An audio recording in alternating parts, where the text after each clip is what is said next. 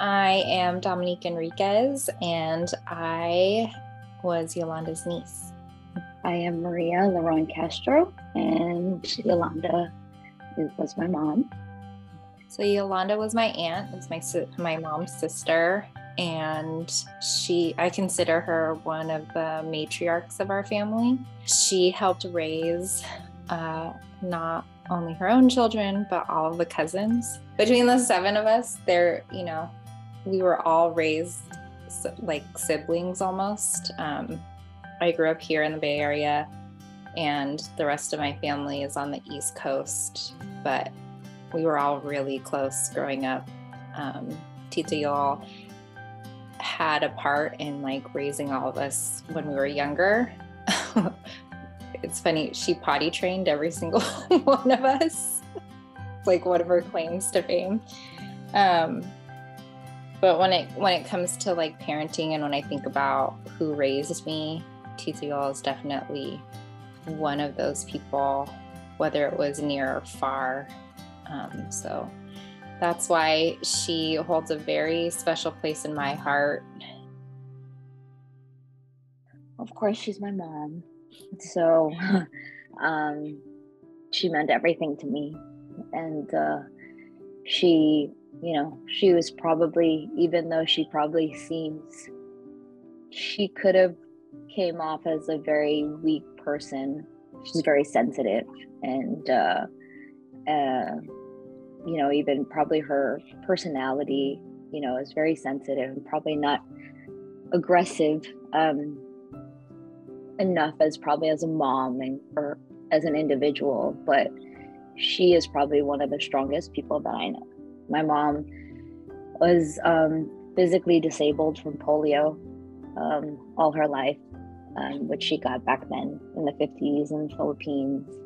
Her whole life, I'm sure that wasn't easy for her, obviously, again, both physically and mentally, but yet she seemed to have raised me and my brother pretty much as a single mom in New York City at that. She's also just probably one of the most nicest, kind-hearted persons I've ever known in my life. And it's easy to say that about somebody, but she really will, go all out to do anything for people that she doesn't even know. So, and it's amazing. And what I'm loving now is how a lot of people see that in me, for my mom, and it's kind of nice to hear that, and it's really nice. So and I owe her that. I owe her everything. One time I was probably like 7 years old, and we were too poor to have a babysitter, so she would actually have to take me to work every day after school. And there was one day where she picked me up from school. My school was probably like 2-3 blocks, which I know is not that long, but somebody that has polio, I'm sure it wasn't easy for her to do that every day. But it was storming, like raining, and we had this one tiny little umbrella that she bought at like the 99-cent store. We're trying to hold on to this like little umbrella, and all we could do is just keep on laughing and laughing while we're trying to walk to her job. So, and it's funny because it was probably, if anything, it would probably be more of a pain in the ass, but I don't know why me and my mom thought it was absolutely hilarious to do that. So I thought that was funny. And then my last little one, it's funny because it's kind of a recurring memory of her. Every time me and my mom, we loved going to Marshalls and Home Goods, and there's at the one that we had by our house, it had a hat section. So like, and not just like regular hats, it's like hats that they would use for like the Kentucky Derby. And our thing was where we would just try it on and pretend that we were going somewhere fancy, and we would take pictures. So that's just another stupid cute memory that I have from my mom.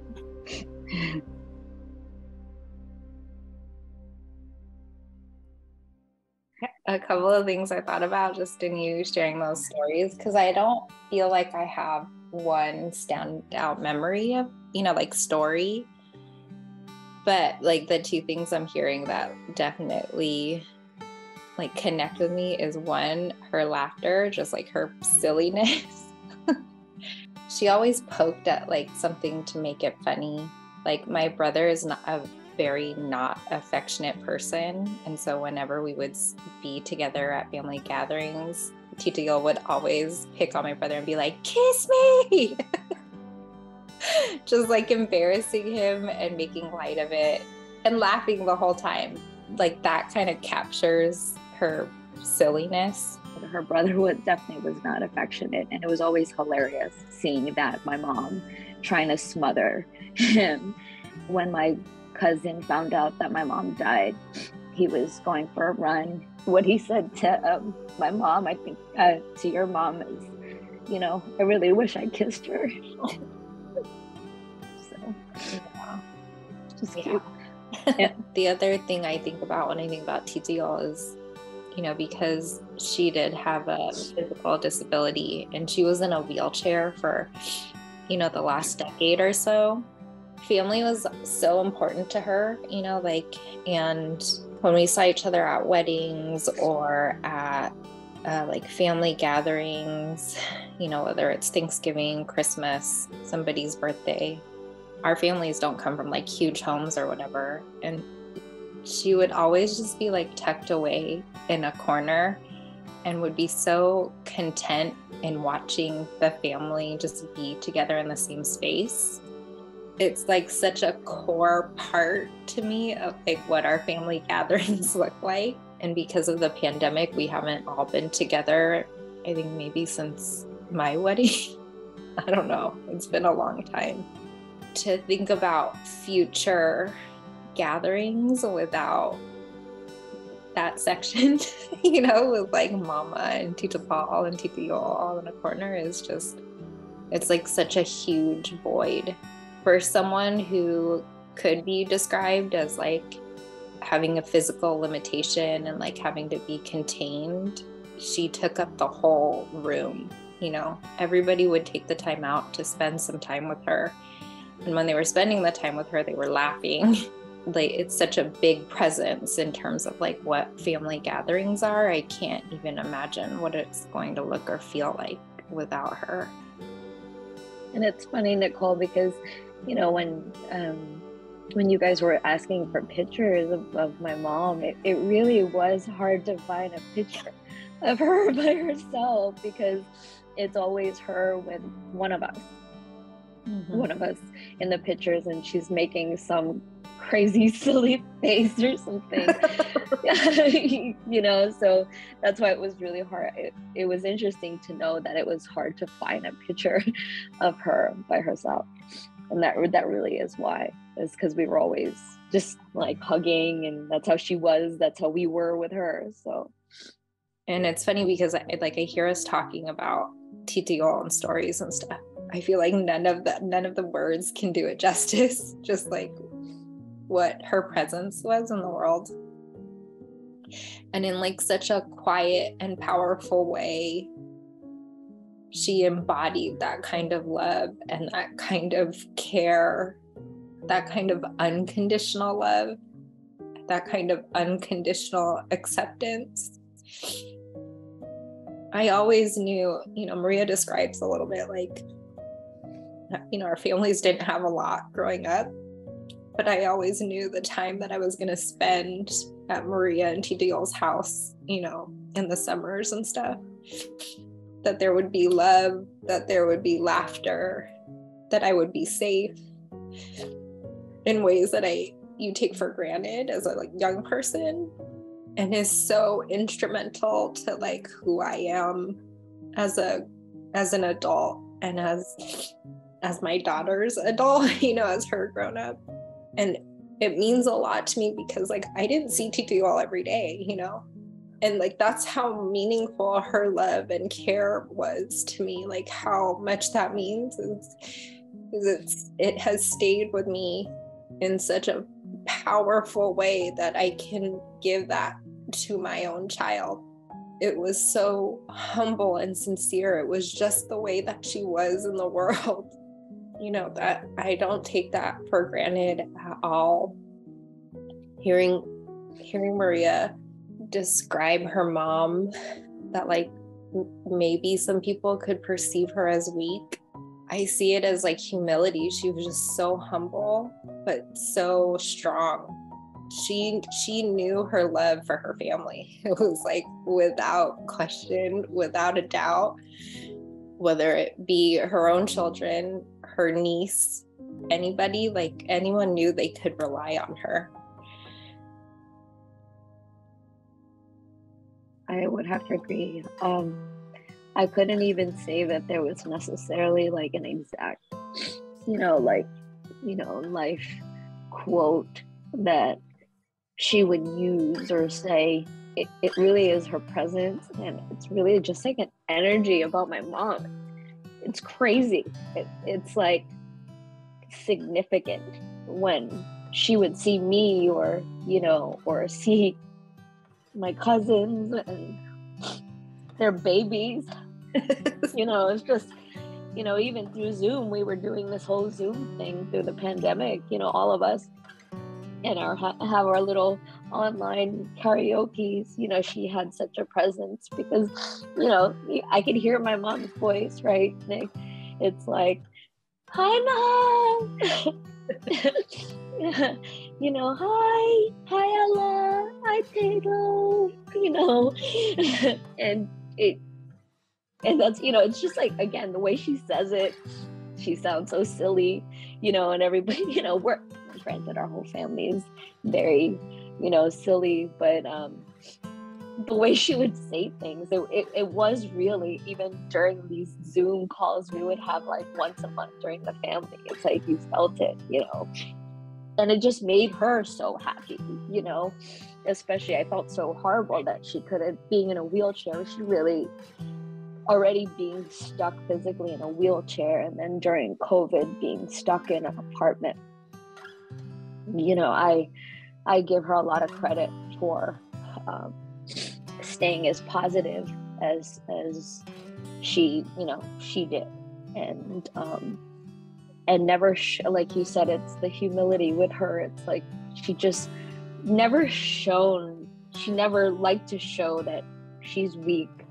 I know it could be perceived sometimes from the outside, but she never showed that. She never had those signs. It was incredible, and I really miss that. But seeing her like that, I think that has extended to a lot of us, that it's just kind of like, life can suck, but at the same time, like, this is the way shit is, and just as long as you have your family and you love them, then that's all that matters. And she was very spiritual too, so I think that helped a lot, like her strong Catholicism, belief in Catholicism. She was just like, I have God, my family, my love, and I'm just gonna keep practicing that every day, no matter how miserable she was at times. And I think that was already a great statement, without an actual saying or quote. One of the reasons, we felt called to submit when we saw the ancestral altar is, like we're talking about TITTY and how sort of like essential family was, like what a core value or part of her life family was. And it was so difficult with COVID for us to not be able to gather and grieve together in her passing. So having this opportunity through like, this communal event and having an artist create a work to commemorate her, it just feels like one way that we could just honor who she was in the world. And I feel so honored and happy to have the opportunity. Like, Maria's gonna fly out here, we'll get to be together. We just feel really honored and excited about this opportunity. Absolutely. Yeah, absolutely. So I just want to say thank you to, it definitely is an honor, you know, and it's a great way to celebrate her, especially since, like I mentioned, you know, we didn't have a proper funeral or wake and get together with my family or anything like that. And kind of to end on a positive note, I got a promotion this week. and I finally, after 2 years, settled. I don't mean to talk about money, but I had such a hard time having to settle a lot of like the insurance and everything. And that finally settled this week. And we finally were able to save up to start looking for a house next week. So I just am so happy, and also a little bit bittersweet because I wish I had my mom here to experience all this with. But at the same time, I know a lot of it is just like her doing, you know, and I know she'd be so happy for me. So I'm just really overwhelmed with feelings. So, and you know, with all these recent events, you know, it's kind of great